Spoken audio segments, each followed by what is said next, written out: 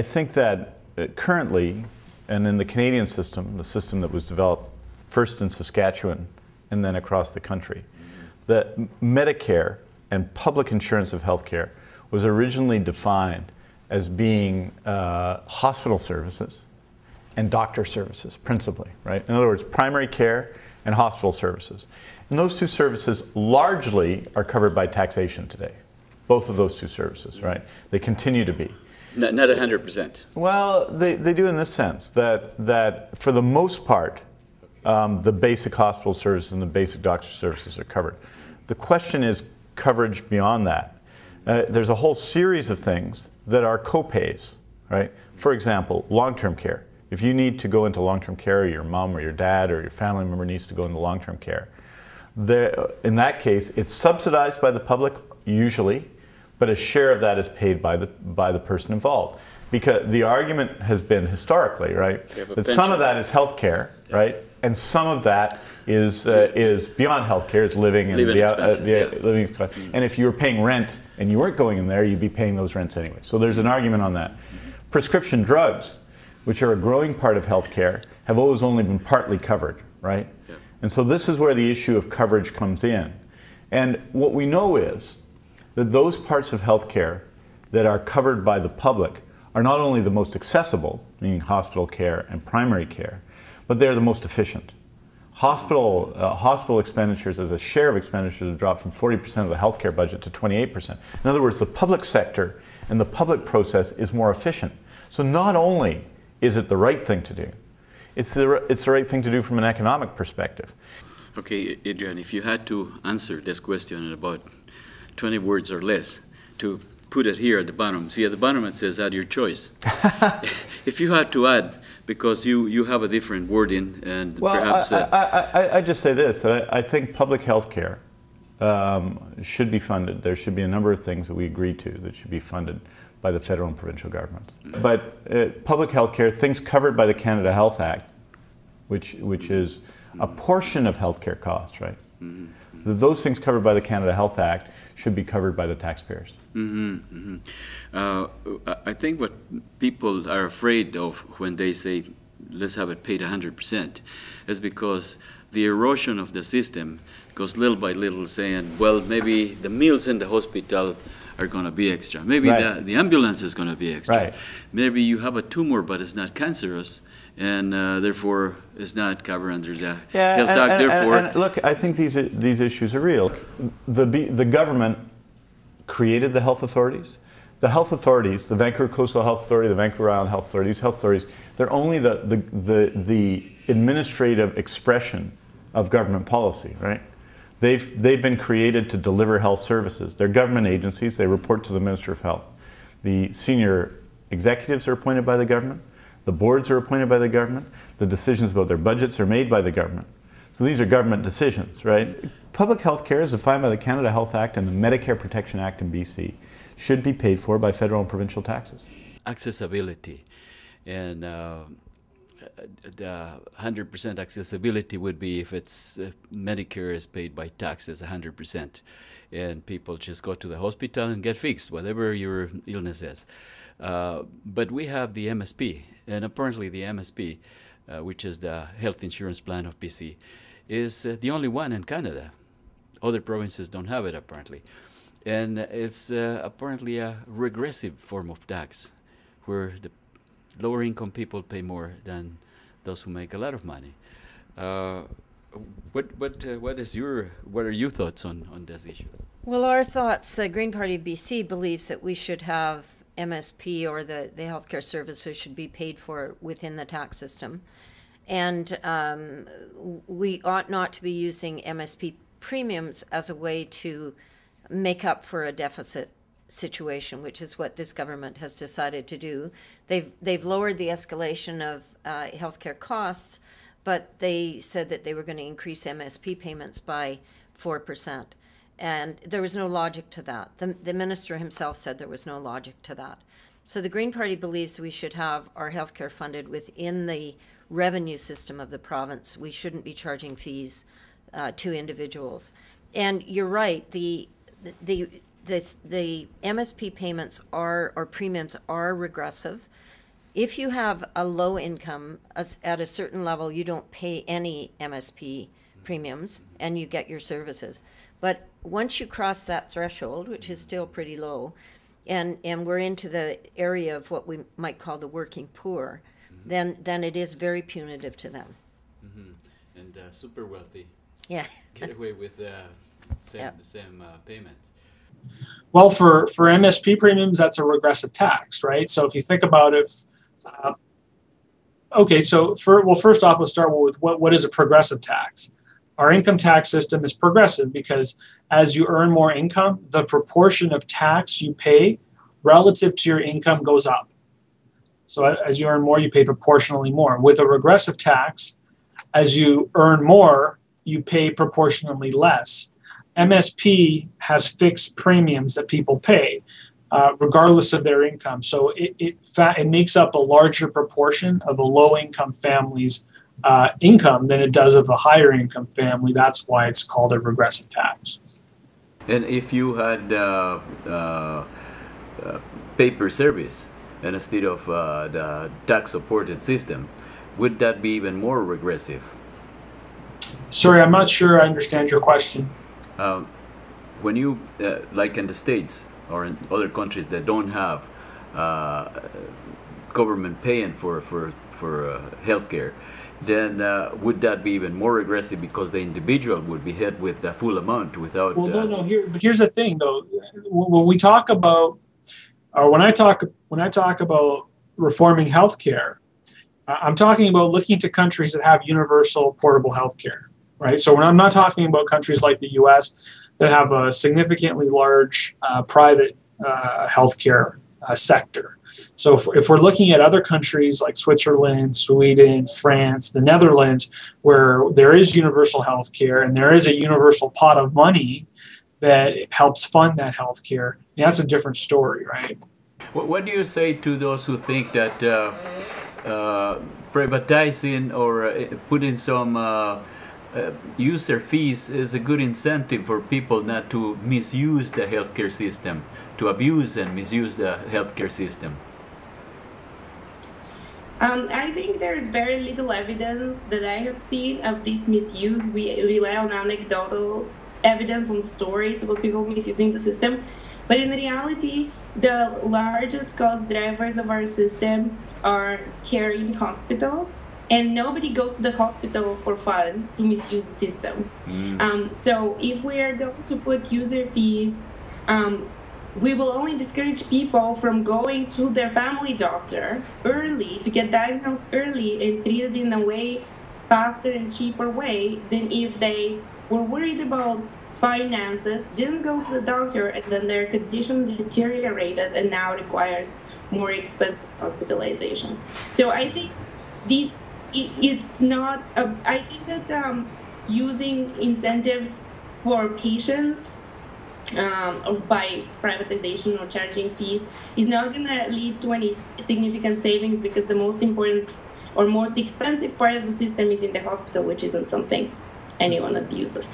Well, the argument goes that people were using emergency rooms as primary medic calls, and therefore, if you have a fee for emergency, then people wouldn't go to emergency. They'd probably go to a private doctor somewhere else. Again, nobody enjoys going to emergency. Usually, there's very long wait times if you're not actually in a medical emergency. If you're going for things that could be treated at the doctor's office. Nobody goes there for fun. We go there because there are no other options. There are no other options in the public system. Doctors' offices often, a lot of people don't have family doctors to begin with, so they don't have anywhere to go. Or doctors' offices have limited hours that they're open. There's nowhere to go at night for urgent care. So I think that if we're worried about overuse of emergency rooms, we should put the conditions in place for people to have access to primary care doctors 24/7, and then we'll see a natural drop, because everyone prefers to go to the family doctor than to go wait 5 hours in the emergency room. Absolutely. I think we need to think about what's included in our healthcare coverage. We say that Canada has a public healthcare system, but really only about 70% of all healthcare spending is public spending, and the other 30% is private spending. And about half of that comes from private insurance plans, and the other half is out-of-pocket spending. Because a lot of parts of what we understand as healthcare are not actually covered by the Canadian Medicare system. Things like dental care, vision care, drugs, prescription drugs. And these are some of the biggest items that private spending goes towards. And these items in many countries in the developed world are covered, at least to some extent, by the universal public system.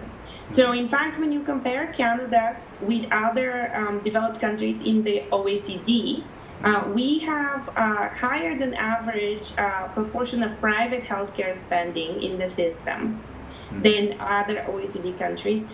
We have about 70% public healthcare coverage, and the other 30% is private, while Scandinavian countries, for example, have about 85% of healthcare spending that's public and only 15% is private.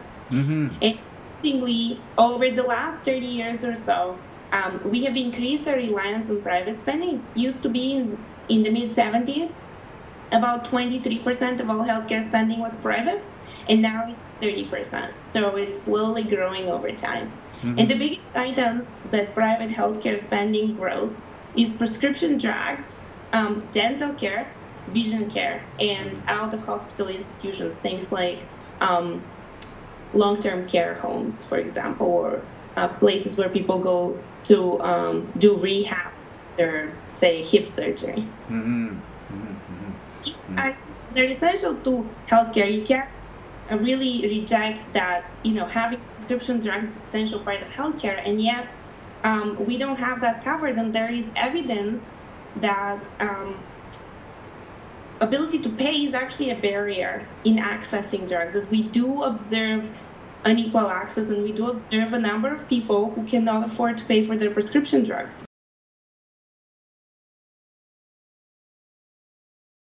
Next question says, what does it include? When is healthcare constituted by? Right. Does it comprehensive? It's very prevalent here with at least three of them or four of them. They say comprehensive. That includes medical, dental, optical, psychiatric, prevention, education. Most of them, they say that healthcare should be comprehensive. Yes. The vast majority. What do you think about that? And I think, and what people call comprehensive is different things, right? And this is always, there's always going to be a bit of a debate about this. I mean, but the majority includes sight and dental, which they're not included in the present healthcare system. I mean, sight is partially included and dental is partially included. It's a main difference between the Canadian healthcare system and some of the European ones. So if you were elected and you became the Minister of Health, you would include all these services that you're talking about? Well, I try and move it forward. I mean, I think you have to put forward a plan before the election so that people understand what you want to add in that 4 years and what you don't. Yeah. And so, I mean, we want to go in that direction. But overnight, to add 100% comprehensive coverage of dental care, you wouldn't do that. Well, I wouldn't do it yet. And why? Why? Because we don't have the money? Because you'd have to. I think it's a more complicated process than that. You'd have to put it forward and say how you're going to pay for it. Absolutely. The next question is: should healthcare include dental and sight, which you were talking a little bit about it now? Right now, as you know, dental is not properly covered by the health insurance, neither is sight or mental. Should all those things be included, and should it be a comprehensive coverage? Theoretically, I think that all aspects of health should be included within a single-payer public health system. And certainly mental health has to be included within our healthcare system. We know that there's a tremendous lack of services to people who are having mental health issues. When we get into issues like vision care and dental care, they're very, very expensive. And so before we add them in automatically, I think we need to look at the overall reform of the healthcare system to ensure that we're getting good value for the money for the current healthcare system, and then we can look at incrementally adding other services that may be necessary. Now, the government does provide dental services. I think it's $1,500 over a 2-year period for low-income children, which allows them to get an examination done and a limited number of cavities filled in that 2-year period. So there are strategies within the government which obviously recognize that if we want to have good dental health in our low-income children, they need to have the assistance of that being covered by the government. Mm-hmm. You mentioned children have that privilege. How about poor adults? Yeah, exactly the same thing. We need to look at that, and I think that might be one of the incremental things we could add to healthcare, the ability of low-income people to have an assistance in getting good dental care, good vision care. Mm-hmm. So, what would specifically the Green Party do besides looking at it? Well, the Green Party believes we need some pretty profound reform of our healthcare system. And that's the first place we would go, is reforming the healthcare system. We believe that we need to make sure that we have good acute and hospital care, but we need to transition the bulk of our money into the management of chronic care in a preventive manner and health promotion to preserve people's health as long as possible so that they don't get into difficulty. We need to look at anti-poverty measures. We need to look at affordable housing and safe and healthy housing for people. So the Green Party believes that that's the first place we need to go. We also believe that there may be enough money in the healthcare system to do a better job of what we're doing without continually escalating the costs of healthcare. So in the reform, that's the things we would look at. And then we would look at the services that need to be provided to have a more complete healthcare system. Mm-hmm. I hear you saying that you will look into it. Yeah. But I don't hear any promises of healthcare shall be comprehensive if the Greens are in power. Healthcare will be comprehensive if the Greens are in power. In 2010, the Canadian Centre for Policy Alternatives published a study that outlines the economic arguments for pharmacare. Because often when you talk to people about having a universal pharmacare program in Canada, they think that it will be prohibitively expensive.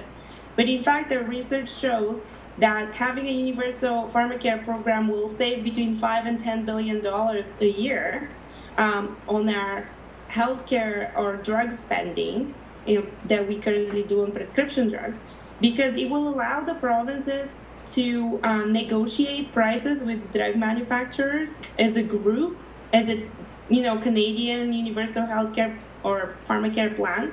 And they'll be able to get better prices than they currently get when they negotiate separately. It will allow better regulations around the length of patents for drugs or generic drug pricing.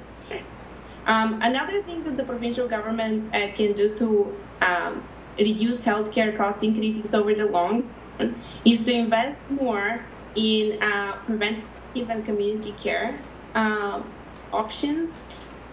Especially for seniors, we see a lack of community care and support for seniors to age in their homes. Home support, for example, is very medicalized. It's provided only if you have serious medical needs. And it leads to people deteriorating too much and having to go to the hospital because they fall and fracture their hip or in their knee. And it increases costs in the hospital. If we put a little bit more money in this much cheaper way of providing care through home support and community services, people will be healthier longer, it will improve the health of the population, and it will save us money from all these hospital visits that we currently have due to lack of care. So it's another way where we can invest now to save costs in the future. Mm-hmm. One last question. Drug addiction management. Do you think that the provision of drugs should be, on one hand, legalized and the other hand, the government should provide all those illicit now drugs? Well, I wouldn't approach it in the language that you've talked about. The Green Party does believe that cannabis should be legalized, and that the production, sale, and distribution should be controlled by the government and taxed. That's a federal issue. We don't have the power to do that in British Columbia. And so within our policy, we're saying that people who have problems with drugs, those problems should be dealt with within the public health care system and not within the criminal justice system. So if a person has an addiction, we know there aren't services for those people who want to get clean and who want to be able to increase their enjoyment of living. And so we need to provide those services in the healthcare system. We need, arresting people and putting them in jail. Our jails are full of people with mental health issues, and the Green Party doesn't think that that's a very effective way to deal with mental health. Harm reduction centers like Insight in Vancouver, do you think that is a federal thing again, and would provincial governments be able to influence or lobby in favor or against harm reduction? Harm reduction strategies are provincial, so we've been to court. Insight has been approved by the highest court in Canada. So we could have safe injection sites in Victoria and in other communities in British Columbia. We need to have needle exchanges that are fixed so people know where they can go to get fresh needles. That's only one aspect of harm reduction. And that is kind of a Band-Aid method that prevents people from dying. It's literally saving people from dying. We look at terrible. The last question, which is drugs. Yes. Drug addiction management. And do you think that we have enough money there for treatment and for, what do they call it, reduction, harm reduction? No. Here's what we've done. And I agree with the safe injection sites. But a safe injection site without appropriate rehab services, which is what we have, right? What we have right now, they talk about pillars, but really the pillars we have is the enforcement side, which may or may not be adequate, right? And we have a safe injection site process, which allows people to stay alive. But without adequate rehabilitation services, and we clearly don't have those, right? We don't have adequate rehabilitation services. That's just a process for keeping people alive. And I think that we need to emphasize, and it will pay off for us economically to do this as well. We need to emphasize rehabilitation in a way that we haven't done to date. I don't favor, I'll say this bluntly, I don't favor the legalization of hard drugs like cocaine and heroin. I don't favor it. I think it's terrible for people's health. I think it's wrong for people's health. Soft drugs. And I think we should marijuana. We should advocate. We should advocate against that. In fact, they are first on the chopping block as soon as funding gets tight. These kind of community programs, access to mental health services, access to addictions counseling in the community gets cut. And they have been cut quite significantly over the last 5 years. Jerry Paradis was appointed as a provincial court judge here in British Columbia in 1975. And he served in the provincial court until 2003. And he dealt with probably over 1,000 drug cases. So this is someone who knows the system intimately. When he retired, he wrote a research paper called A Modest Proposal for a Sane Drug Policy. So we're very lucky to have Jerry here today to talk about this issue from the point of view of law enforcement and what it means. Thank you very much, Libby. Thank you. Before I was appointed to the provincial court in 1975, I defended many people on drug charges. A number of them were addicts. The situation today may look bad, but consider how it was then.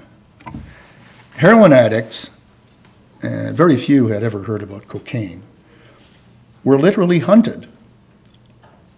They were considered not quite human by the police, by the public, and yes, as often as not by the courts. Undercover officers prowled the alleys of the downtown east side, using as bait the substance that these users couldn't do without. It's an old cliche, but it was like shooting ducks in a barrel. And the ducks that were shot in that barrel could expect no big break from the law, which more or less at that time dictated a jail sentence for simple possession of heroin.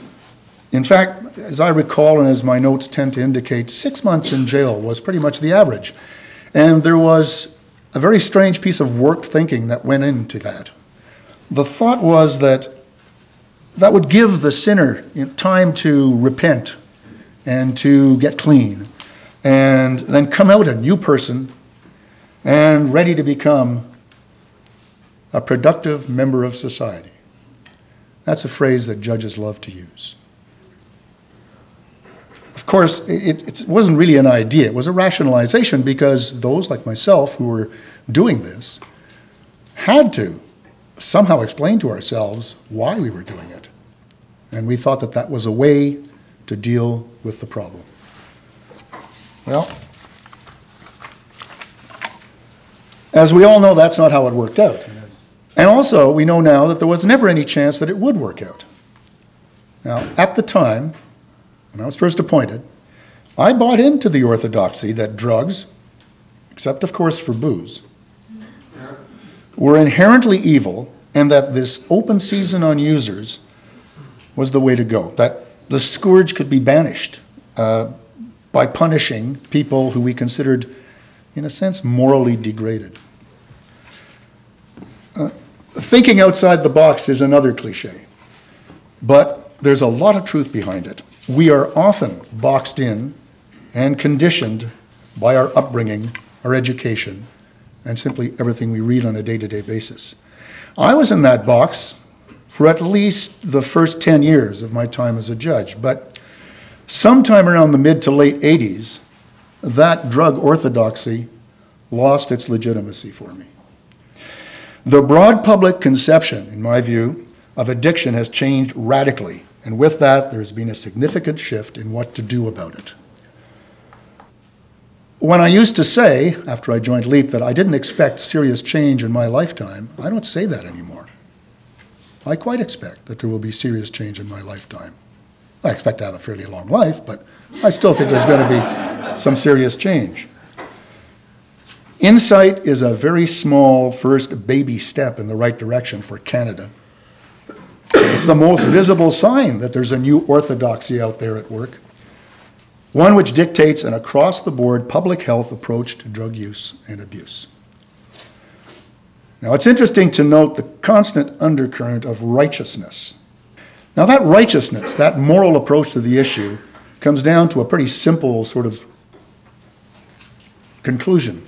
They did it to themselves, so why give them any help?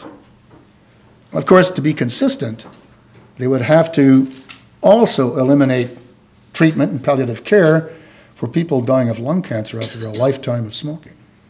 Of course, that's not in the cards.